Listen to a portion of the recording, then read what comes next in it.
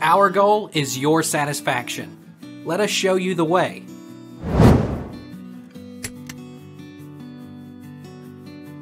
What temperature should I set my heat pump in the winter?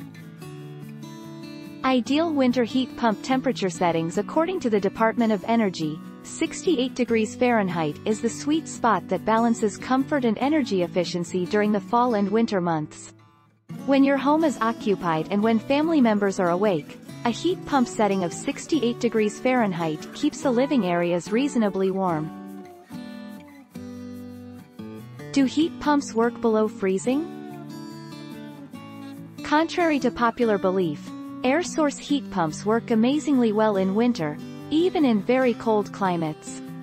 Below 0 degrees Fahrenheit, heat pumps can still heat your home with more than twice the efficiency of gas heating or standard electric heating, such as electric furnaces and baseboard heaters. Is it better to leave thermostat at one temperature? But as it turns out, the only real pro to keeping your thermostat one temperature is convenience. Sure, when you're away on vacation or gone for the weekend, the consistent temperature is efficient, but when you're at home, there's really no additional benefits.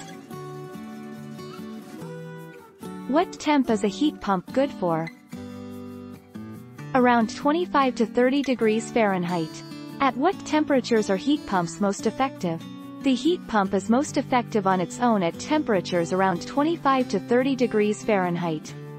At that point, either a gas furnace or an air handler with supplemental electric heat will kick in to help heat your home.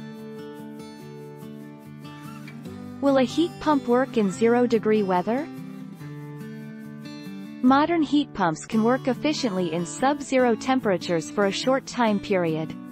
If you live in a cold weather climate that has extended periods of sub-zero temperatures, a gas furnace system or a dual-fuel heat pump system with a gas-powered backup heat source is the best option. Take our lead. Let's help you make your mark.